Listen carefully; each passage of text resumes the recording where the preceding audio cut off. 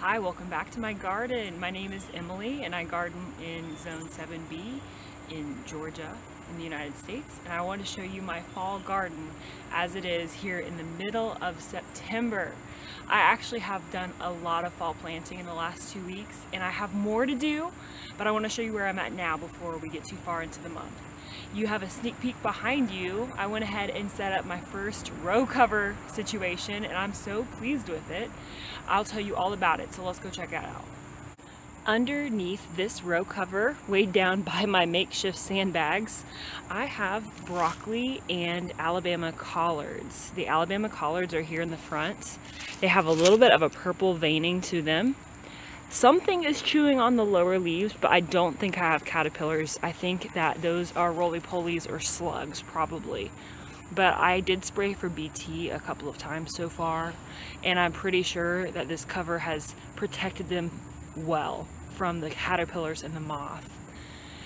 So further back in, you see broccoli. So pretty much from here onward, I have broccoli. And it's so funny, I almost didn't start any, but I just can't resist starting more seeds.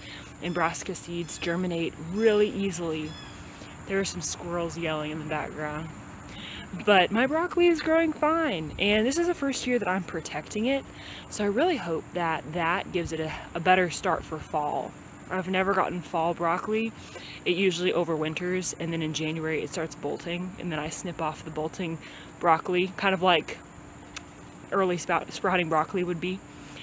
So this is the best broccoli I've ever had. I'm pretty happy with it. I've got DeCiso and Waltham varieties growing that I started from seed. I also started the Alabama collards from seed.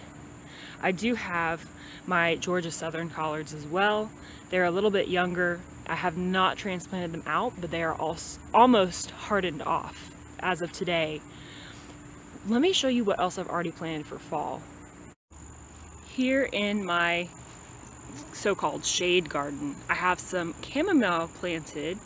Chamomile. It's that white flower that you use in tea.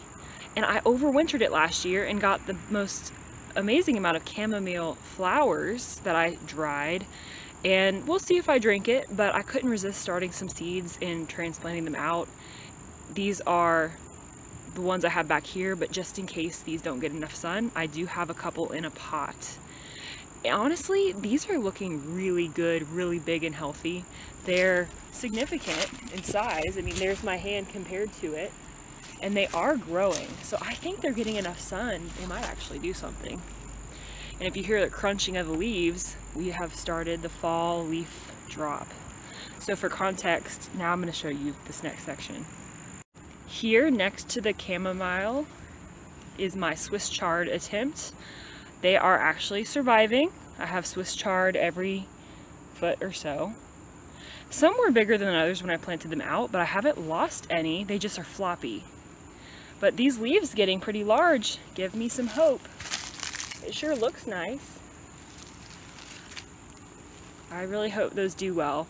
The best one, I think, is this yellow one I have right there. Let's go look at the next couple types of plants I've planted. So over here, the big plants you see are my foxgloves. I have a couple rows of them that I started from seed last winter. They will flower next year. They like the shade, and they honestly look pretty nice back here. They're very filled with healthy leaves, and they don't need much sun. But here in front of us, in front of the foxgloves, are some Chigimaceae transplants. They were so upset with me for keeping them in the pots as long as I did, but some of them are looking pretty nice. These are my bigger ones. They are growing, although just in the last couple days something started chewing on them. It honestly looks like roly-poly damage, but we'll see what they do. The last thing I want to show you are my snapdragons. If you watch my April and March garden tours, you saw my snapdragons. It was an amazing year for snapdragons, and I thought, why change what I'm doing?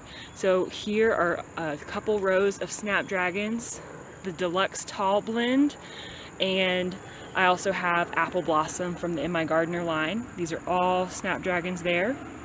I have already pinched most of these snapdragons. There were a few that were small and I had not pinched yet.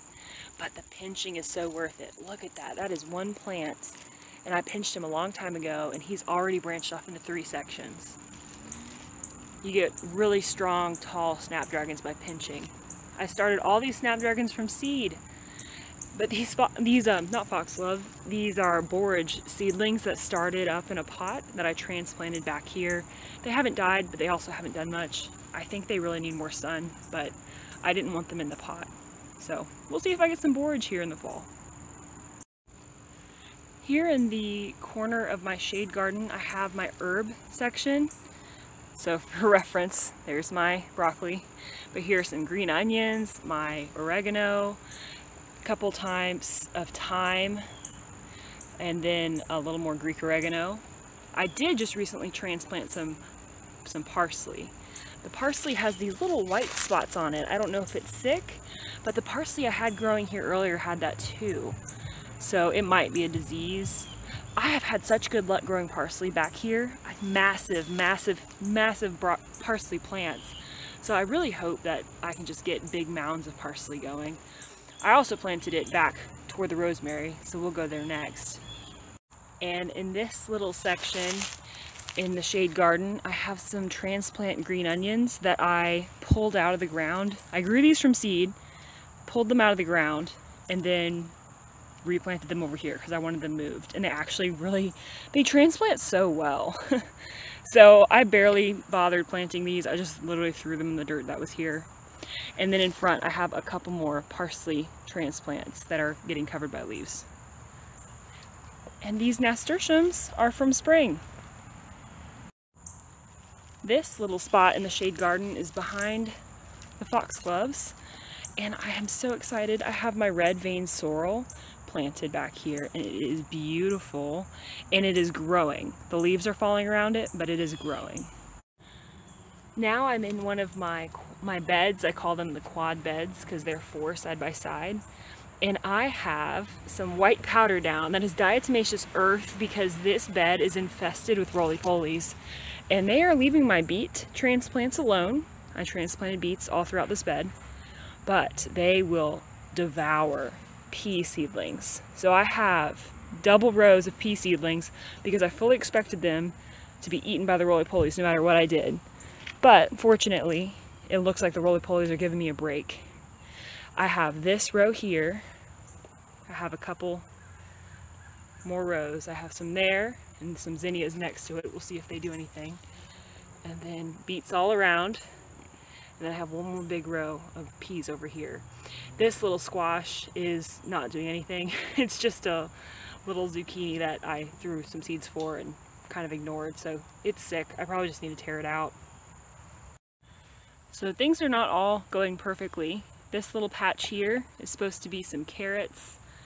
I tried to sow carrots a few times earlier in the late summer, and it probably was just too hot. So those little green spots there are some carrots, and they're not probably going to do anything. But one thing I am pretty pleased with is my fall marigolds behind this trellis here. These strings were for pea seedlings to grab onto one year. But these marigolds are just so lovely and so fall colored. We'll come around and look at them. This is why I planted them, was for the fall. I wanted to have these orangish red. These are the Sparky French marigolds, and I'll try to put the seed brand company on the screen for you. But they are just so pretty. These are the ones that last year were covered in blooms, and before the first frost I just picked the whole plant and put it in a vase because I just loved how pretty they were. This is one of my beds in the full sun, and I have just filled it with seeds. We've got a little bit of germination. Just today, these radishes popped up. These are some German Giant and sparkler radishes, so they're red mostly. Oh, I'm so happy. I have a little bit of cilantro planted right there, and right here I have a little bit of kohlrabi. We're just trying direct sowing it. It's probably could be too late for that. This section right here, I have Chigimacy seedlings that are germinating, faint little green. I have spinach sown here. That'll be nice because it's underneath some peppers. So the peppers are shading that spot really heavily, hopefully keeping it a touch cooler. And then up front I have arugula, and I have some seedlings germinating for arugula up there.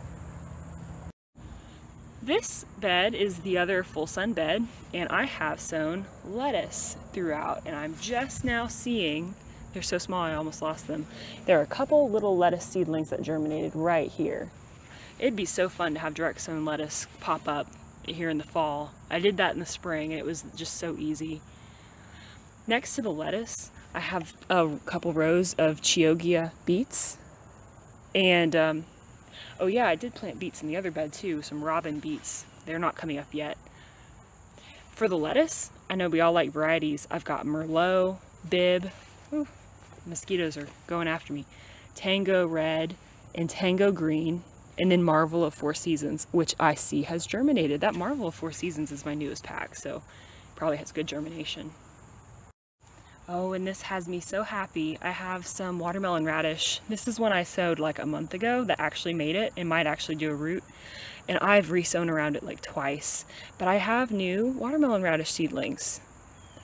They look a little damaged. There are a lot of roly-polies out here at night, but I have many. So I'm optimistic I'm actually going to get lots of watermelon radishes. They're fun. They're pretty large too. So that's on the other side of the lettuce. So I have my State Fair zinnia. I just pulled out my edamame today. This spot is empty. I need to put some seeds in here. But I'm really thrilled with my zinnias. They're not too sick and they're set with blooms. So I'd love to get a bunch of big zinnia flowers here. And then I'm really proud of the sunflower. This is quite a pretty thing. I didn't know it'd be yellow or this multi-headed. Look at that. Okay, last thing I'll show you here is my hardening off process. It's a little messy today. It was hot. It's going to get up in the mid-90s this next week out of nowhere. So I actually am on the fence about whether I'll transplant anything yet. There are my kale and collards, a couple snapdragons. My lettuce that I just sowed in a flat. I really need to transplant it out, but now I'm afraid about the heat. It's going to go in the shade garden. All of this is pretty much going in the shade, so it probably will be okay even if it's in the 90s a couple days. These are some neglected herbs and such that I need to pot and just have not made time for. They almost died yesterday from lack of water. It dried out quickly in the sun, so I don't know. Some of them didn't make it. Overall though, I have a lot of planting left to do, and then I think I'll be done. I'll put some more seeds down in my gaps and then just enjoy the rest of the fall harvesting things. So everyone, thank you for watching this video, and hope you stick around to see how these seedlings all do. You see the mosquitoes flying around, so I'm going to go inside. And otherwise, please subscribe if you haven't already.